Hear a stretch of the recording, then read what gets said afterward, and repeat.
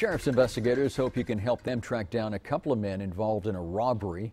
A video now that we're going to show you is from residents on East Sharp Road on mile 17 north in rural Edinburgh. Deputies say the victim told him two armed men showed up at his home demanding drugs and money. Police say he was pistol whipped by one of the men. Hidalgo County Sheriff's investigators say this man, Joe Wally Valdez, and another suspect fled the scene with some cash and also the victim's cell phone. They were driving a light-colored SUV. Valdez is considered armed and dangerous. If you have any information, you're asked to contact the sheriff's office at 383-8114.